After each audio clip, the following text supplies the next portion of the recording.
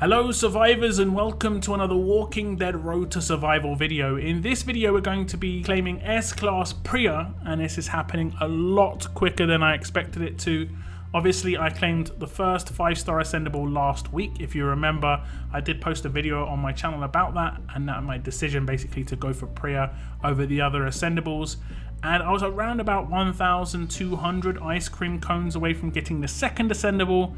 So I decided to start going in on some tournaments. I did have a lot of SR cans saved up and I managed to come first place. I think I hit 700k points, and basically that gets me a choice crate where I could choose between 5-star tokens or 1,000 ice cream cones, and that pretty much enabled me to get that second ascendable.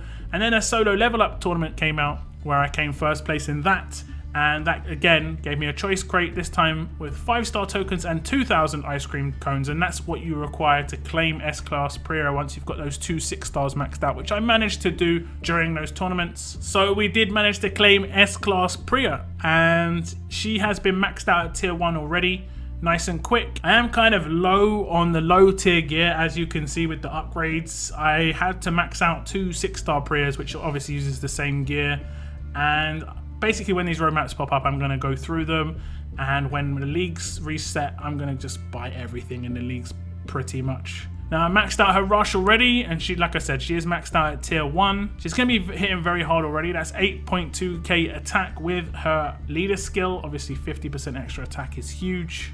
Her weapon is not upgraded. I have got that in the armory already, though. I'm going for 40% attack and a huge bonus to AP when attacking. These are the mods I've gone with. Probably not a good idea if I'm honest. It's probably a safer bet to go with defense, just to try and get a little bit of safety net in there, but I have gone for a revive on my attack team with her. The biggest issue I found is that I kind of lack the AP at the moment because her weapon's not fully upgraded. A medium bonus to AP when attacking is not enough at the moment. So I am going to be taking a command until her weapon is fully upgraded. And what I'm going to do is I'm just going to do a couple of test raids, nothing too spectacular. This is her at tier 1, so you just have to take that into consideration. I'm going to max her out as an S-class character. I have got the veteran rings ready as well. The second I get the gear, I'm going to go for it. So this is the team I'm going to be using. Again, nothing too spectacular here, just kind of setting up for Priya and Krista in terms of command for Priya at the moment, and Earl is just in there basically to disarm, and Eric's just there as a safety net.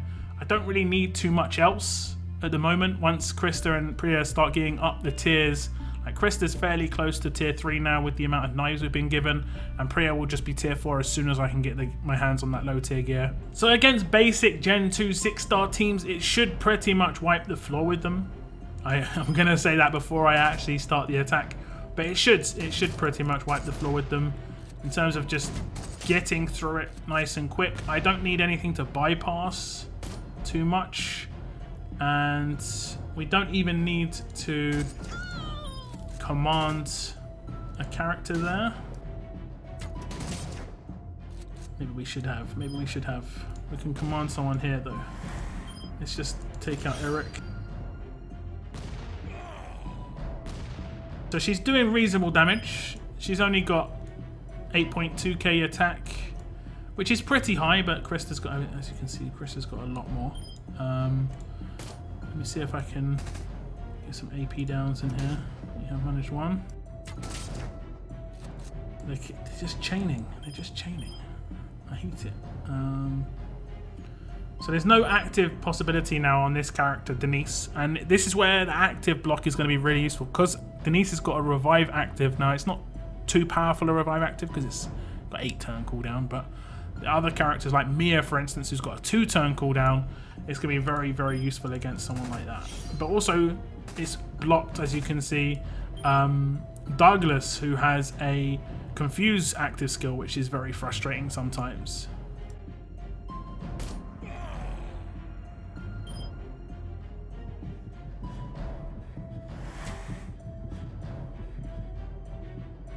Okay, so let's get her rush. Didn't do too much damage.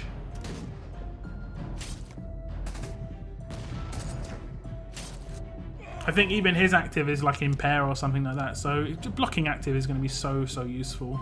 Okay, managed to find a Donnie team. Nothing too spectacular again here. Like, here we go. This is the sort of active that is pretty useful against, because obviously he's got a revive active. It has got an initial cooldown of 4. I didn't realize it was so high for him, to be honest. But also Krista's damage has been buffed as well because of this lead skill. Oof, that's a basic attack. Let me just hit that. And I'll probably confuse her before she does her active, because I couldn't block her active, and I'll just risk him getting some AP.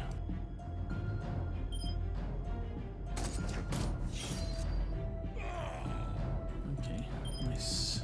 As you can see, Priya's kind of low on HP, so I think I probably will get into the... I mean, it's nice when she crits, though. It really is nice when she crits.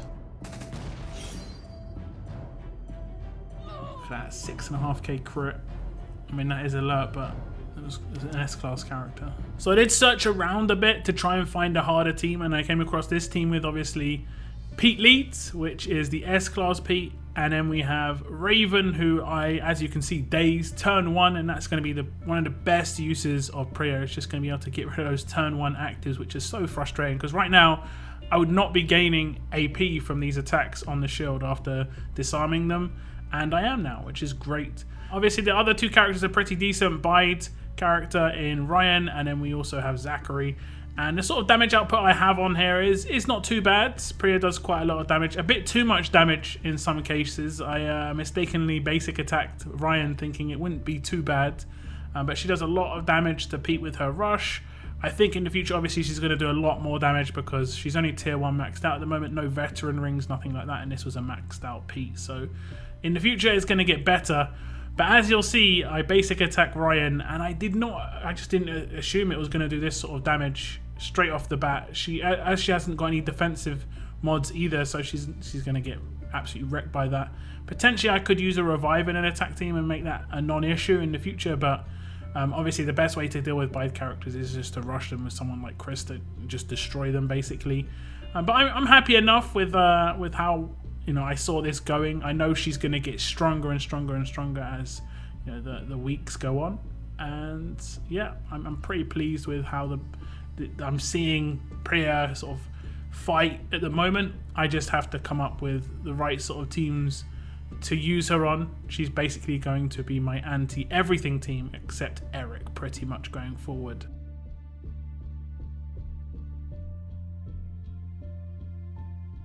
So when it comes to my future attack and defense teams, I'm thinking I probably would actually use Priya for a defense team leader. And if I eventually got my hands on Pete Anderson, who I probably would go for as my next S-Class character, I'm most likely going to go for Raulito as a 5-star ascendable, and that way I can get crosshairs nice and easy, and then you've got some decaps in the mix with Priya on attack, which is going to be really, really handy once Priya's maxed out.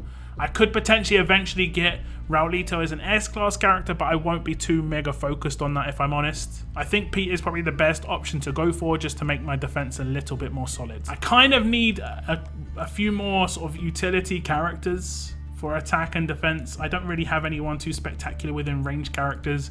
I mean, for a defense team, characters like Douglas and first turn control like Cole is going to be quite useful, and maybe even using a shield, because if you don't have someone who can get past or through shields nice and quick, Priya and Krista are going to absolutely destroy. So that's going to be quite a nice option there. So give me your thoughts on what kind of characters I could use on my attack team here and my defense team in terms of, trying to make things happen quickly. Sadiq's always a good option on defense. I could use Mackenzie as well, because Retribution obviously would give AP to the S-Class characters, and if they didn't take out Mackenzie first, she's got her active revive, which is pretty nice. So I've definitely got some options. Just give me your thoughts on the sort of characters maybe that you use with your Priya and your Krista if you have them in the same team on defense or attack. So that's going to be S-Class Priya. I'm going to be creating some more content around her in the next couple of weeks. I'll probably have her ready for the next war, fingers crossed, and I'm really looking forward to actually being able to use some of my veteran rings, because I have been holding off. You guys know If you've watched my streams, I've just said like I'm holding off for the first S-Class character and they're going to get maxed instantly. It does cost 60 veteran rings to max out a character, a lot of gear as well, but I think S-Class characters, it's just the best way to go with your veteran rings pretty much. But that is the end of my video, guys. Thank you very much for tuning in, and as always, keep on surviving, guys. Keep on surviving.